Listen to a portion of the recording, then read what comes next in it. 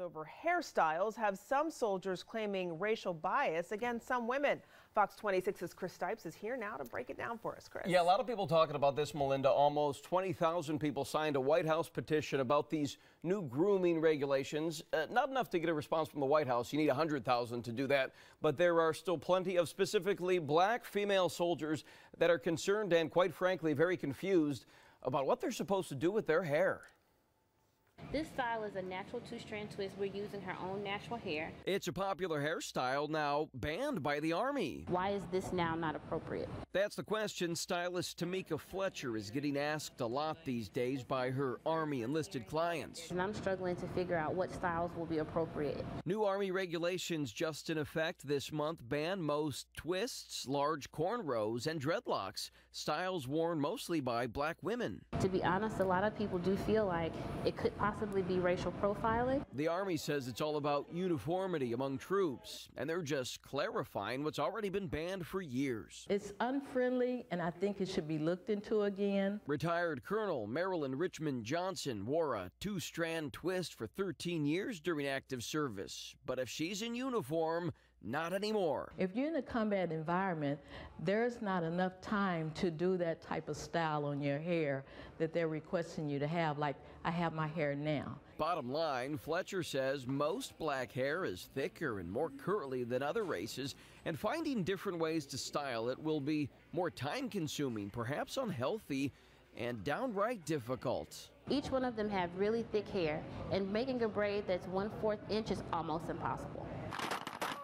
Almost impossible. The colonel thinks if you still want to serve, you've got to follow the rules. This is just limiting the way you wear your hair, but I don't think it would be limited to the performance of any African-American female that's in the combat zone. And not only are hairstyles targets of new regulations, the Army is also banning tattoos on the face, the neck, the hands, the fingers, the lower arms of new recruits. So not just hair, tattoos as well, which is pretty surprising. Okay, so a lot of people out there are saying, you know, rules are rules. It's the Army, you got to comply. What if some of these women, these black women, don't want to comply? Well, first and foremost, and you would probably know more about this in terms of go ahead and try to use a chemical my hair earlier. relaxer. You're like it's very soft, by the way. It's straightened. It's chemically straightened. It's not like some of the women in the story. But the women we spoke to, it's very challenging for a lot of them because their hair is so thick. They say we simply can't do this, and there's a lot about the size of the braids. It can't be any larger than 1/4 of an inch. I mean, you think about it: is the Army really going to walk around with a ruler and how are they going to enforce it? So you can either do that and try to find a hairstyle that is acceptable, or the Army says that if a soldier is unhappy, they can go through the proper channels through the Army and voice their thoughts. Whether that's going to lead to any changes, probably not. You know, Chris Stipes, I love hearing you. You sound like an expert on hair right now.